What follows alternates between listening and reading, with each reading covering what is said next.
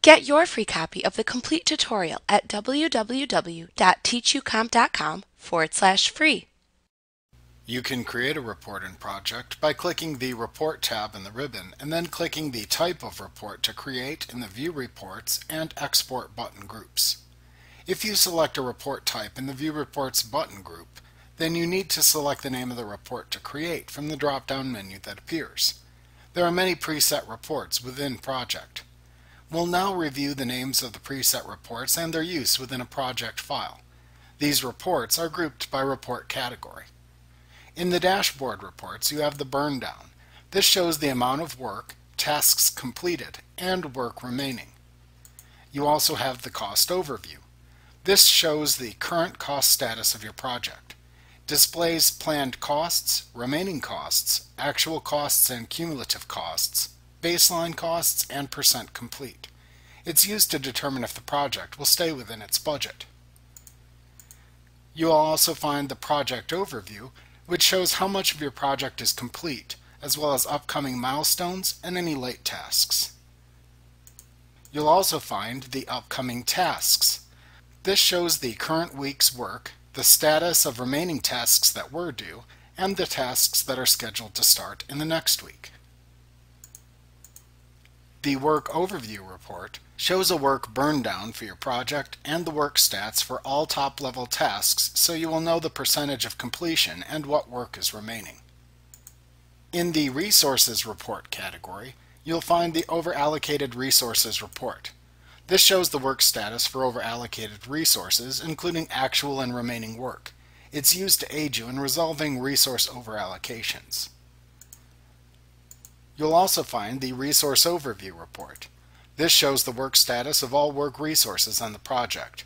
This is used to determine the work completed and work remaining on a project.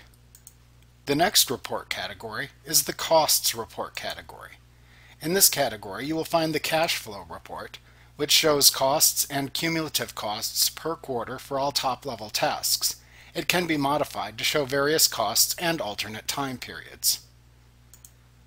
You'll also see the Cost Overruns report, which shows cost variance for all top-level tasks and work resources. This report is used to show where actual costs are exceeding baseline costs. The Earned Value report shows the earned value, variance, and performance indicators over time by comparing costs and schedules to a baseline. This is used to determine if your project is on track when compared to a selected baseline.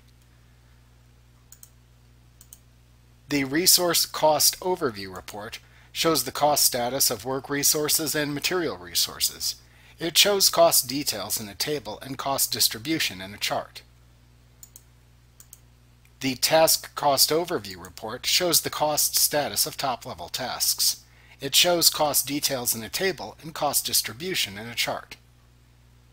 The next report category is the In Progress report category. In this report category, you will find the Critical Tasks report.